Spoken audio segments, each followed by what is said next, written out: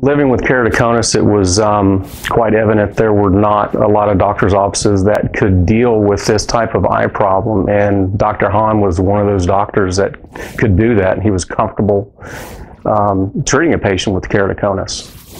I progressed into the scleral lenses because it was a new contact lens that I had not heard of.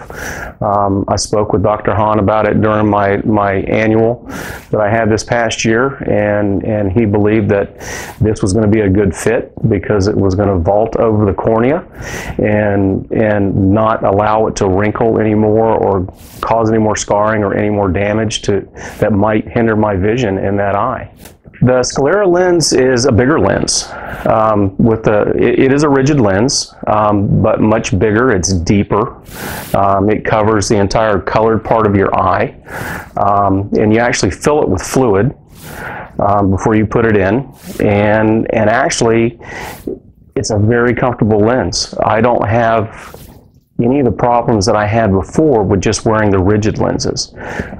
Waking up in the morning, I don't have the matter that's in my eyes when I get up.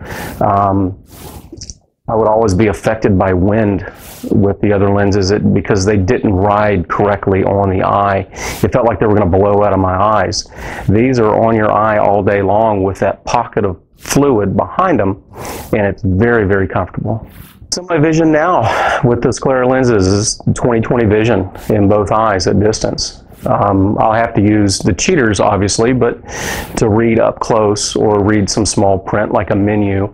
But I was getting used to that anyway with the age, so it's fantastic. If you don't know, you don't know on your vision. You know, if you just wear glasses and you put them on and you see fine, but for someone that, you know, has never seen that for most of their adult life, it's a big change. What I would tell someone that has keratoconus that has been fighting with it for all these years and does not have the vision that they want, they definitely need to either come to the eye associates, meet with Dr. Hahn, who is the person to see when it comes to this, and try these contacts. And you don't have to worry about getting that transplant at this point, especially if you're in your 40s or 50s. There's no need for it. This was, you know, a life changer for me with these lenses.